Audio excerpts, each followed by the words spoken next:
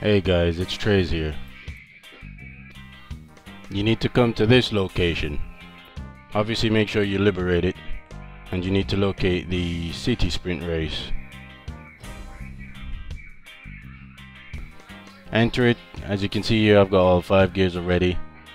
Boost helps if you want to get all 5 gears, but you don't need to complete the race. You just need to exit it and you'll get the car. Or even after beating the race, you'll still get the car. And just take it to your garage as I'm doing here in the video. Hopefully this helps you guys, so leave a like if you find it useful. Thank you.